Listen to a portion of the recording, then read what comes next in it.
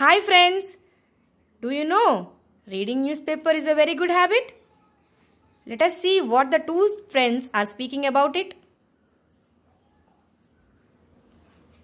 Hey Kranti, where are you going? Hey Arvind, I didn't see you. I am going to buy a newspaper. Come on, sit. Do you read the newspaper regularly? Yes, of course. Don't you? Certainly you know the newspaper is called Storehouse of Knowledge. You're right. Without reading newspaper, we can't know about the world. That's who don't read the newspaper remain frogs of the well because they don't know current affairs of the country as well as world. At the same time, newspaper contain article related to our study. They are very helpful.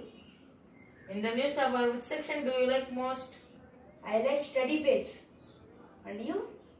I like the general knowledge section and literary articles. Sometimes I send my writings to the newspaper. Oh, that's very good. Newspaper uphold people view too. Okay, I have to go now. It's already late. Okay, see you later. Bye. Bye. Friends, in this conversation, they have committed few mistakes. Did you observe? But let us appreciate them for their fear-free behavior and attitude. They know that they are not perfect, but they didn't give up. They are at least trying to speak. Stop fearing, friends. Don't think that others laugh at you. Keep going. Bye. Bye. Practice makes man perfect.